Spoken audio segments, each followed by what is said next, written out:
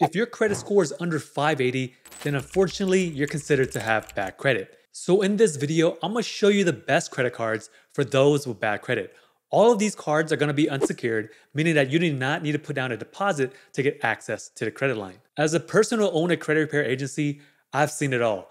Late payments, collections, to bankruptcies. With all of those negative marks, getting a real credit card is tough. So before I go over each one of those cards, just to let you know that your options are gonna be limited. The limits that you get access to will be smaller as well. You might also have to pay a little bit more because of yearly fees and other costs that comes with these credit cards. I know that this isn't great, but having bad credit usually means things cost more, no matter how you look at it. So if you are interested in credit repair, I do have a software that can help you out, or you can join our community where I give you everything that you need to know how to repair your credit on your own and leverage it later on.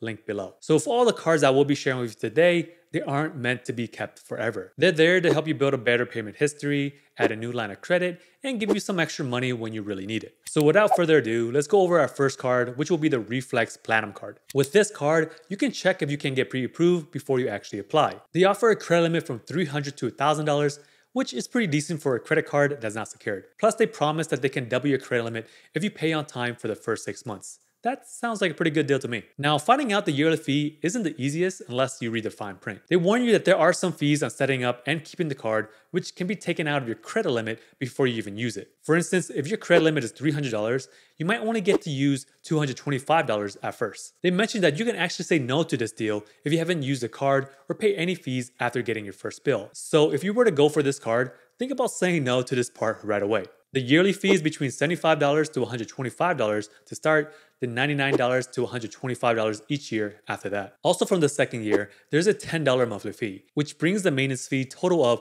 $195 to $245 in the ongoing year. Moving on to our second credit card, which will be the First Access Visa card. With this one, they will start you off with a credit limit of at least $300 depending on your credit worthiness. The good news is that you do not need to put down a security deposit. Instead, there is a one-time program fee of $95 to open your account. Remember that the $95 is just to get started. There's also a yearly fee of $75 for the first year, then it drops to $48 after that. As for the monthly fees, you won't have any during the first year, but after that, it will be an ongoing $8.25 per month. So when you add it all up, the fees for the first year will come down to $147. What sets this card apart from the others, you get a 1% cashback rewards on the payments that you made on this card. Next up, let's dive into the Fit Platinum MasterCard. This card comes with a one-time fee of $89 that you pay before you even start your account, followed by a $99 annual fee. From the second year onwards, there is a monthly fee of $6.25. For those who are working on improving or dealing with bad credit, this card offers a starting limit of $400, which is slightly higher than the other options. Plus, cardholders have a chance to double their credit limit after making their first 6 monthly payments on time. However, it's important to note that this card doesn't come with any rewards. It's purely a tool to build or repair your credit. Next, let's move on to our next card, which will be the Aspire Cashback Rewards card. This card comes with an annual fee ranging from $49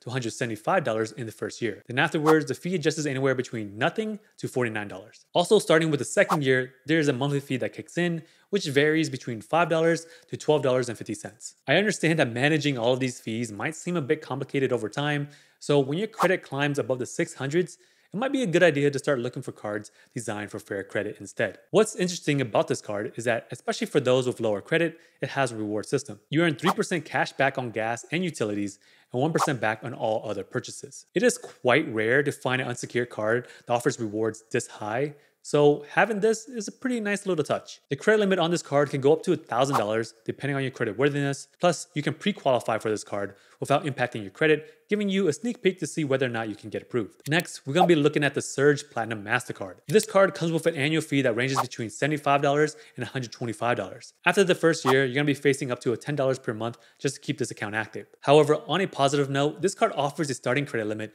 up to $1,000, which could increase up to $2,000 after you make your first 6 monthly payments on time. But starting off, your credit limit could be between $300 to $1,000, but if your credit isn't so great, expect it to be on the lower end. You can check if you qualify for this card without affecting your credit which is always a good thing. But remember that this card doesn't offer any rewards and is primarily designed just to build credit. Next on our list will be the First Digital MasterCard. This unsecured card comes with a $95 program fee, which you would have to pay before you start using this account. For the second year, there's a $75 annual fee, which then decreases to $48 from the second year onwards. However, starting in the second year, you'll face a monthly fee, which making the total cost for the first year of this card is $147. This card offers a 1% cash back on all purchases, a benefit that's not often found in cards in this category. As for the credit limit, you're going to be getting at least $300 depending on your credit.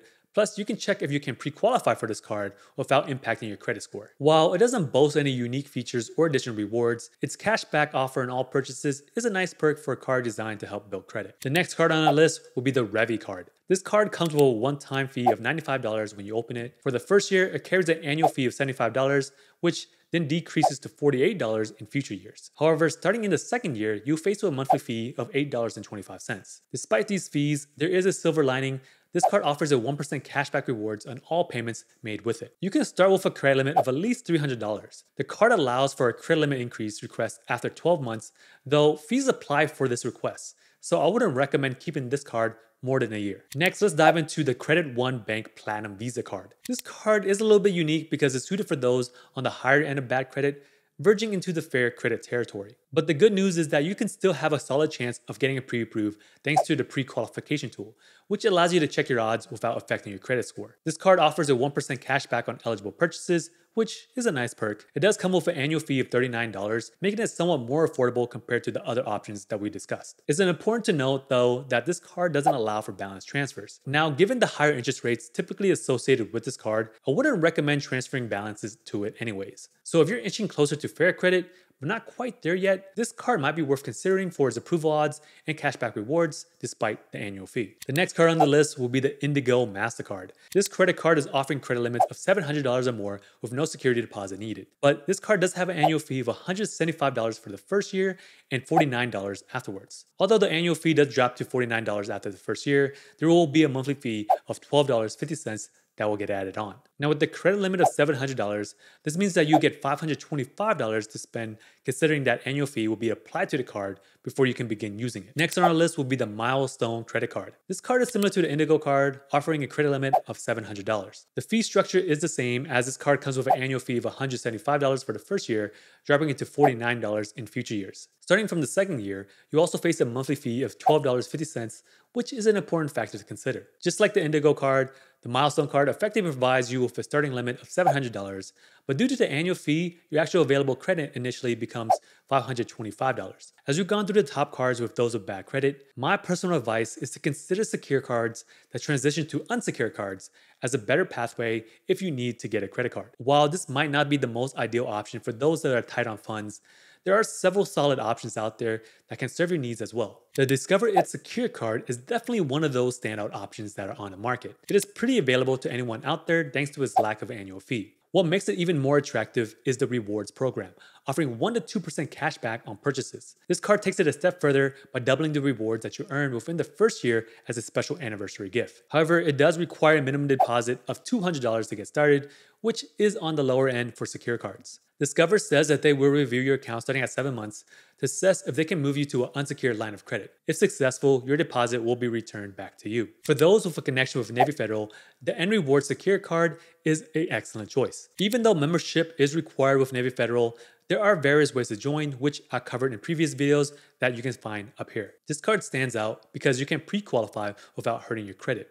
Also, this card has no annual balance transfer, foreign transaction, or cash advance fees. After depositing at least $200 into a savings account to secure the card, Navy Federal may partially unsecure the card at 3 months, maintaining the deposit while increasing your credit limit. By 6 months, they'll consider upgrading you to an unsecured card. So in a matter of a few months to a year, you can go from secured to unsecured with a high credit limit. Now, I get that choosing an unsecured card means that you won't have to pay a security deposit. However, when you factor in the annual fees and other charges, it might end up costing you the same as a secure card in the first year. The advantage of secure cards is that even though your money is tied up into an account, so when that account gets closed or upgraded, you will eventually get that deposit back. With those unsecured cards, any fees that you pay is gone for good since you spent that money and you won't get reimbursed. So if you must opt for unsecured credit cards, try to only use them for a short period, ideally no more than a year. Now, if you are a person who already has built up a credit profile, meaning that you have a few credit cards or loans, then I suggest just repairing your credit. This can increase your credit score and you can qualify for better credit cards in the future whenever you are in need of a new one. To learn strategies to boost your credit while rebuilding it, check out these videos over here.